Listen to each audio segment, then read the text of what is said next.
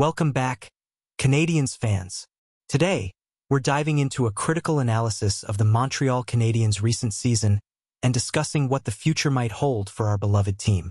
As we know, not every player can have a stellar season every year, and injuries have plagued our team. But there are some bright spots and potential that we need to talk about. Let's get into it. The Canadiens had a challenging season, finishing with a 30-36-16 record and missing the playoffs.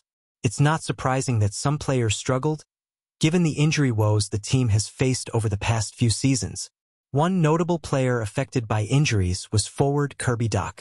Dach had won the second-line center job, but unfortunately got injured just 2 games into the season, sidelining him for the remainder of the year.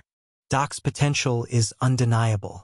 Some experts believe his upside as a center could even surpass that of our number 1 pivot, Nick Suzuki.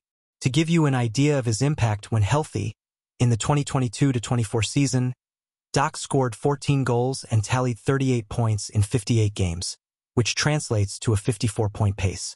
His presence on the ice could have significantly altered the outcome of many close games. Consider this. The Canadiens lost 27 games by a single goal and missed the playoffs by just 15 points.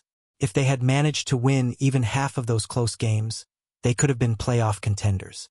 With Dach healthy and other young stars developing, the Canadiens have the potential to turn things around next season. If you're excited about the potential of our young team and can't wait to see what the future holds, make sure to subscribe to our channel, activate notifications, and leave a like on this video. Your support helps us bring you the latest news and updates on the Montreal Canadiens. Don't forget to leave your comments below. What are your thoughts on Kirby Dach's potential and the Canadiens' prospects for next season? We'd love to hear from you. Until next time, go Habs go!